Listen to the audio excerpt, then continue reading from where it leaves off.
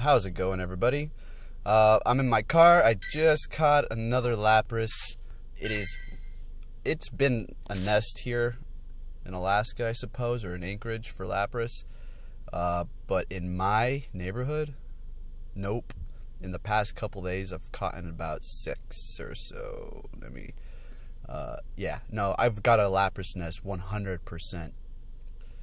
This is my strongest one. I powered it up because of the moveset. I find it better. I like Ice Beam better because it's a 2-shotter. It's still pretty good damage, so I decided to power this one up. It's got good IVs. Wow, I just caught this one right here, as you've seen.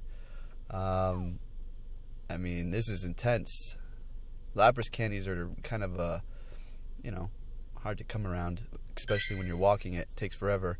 So anyways, cool. Got a Lapras NEST 100% confirmed. Let's see if I can catch any more.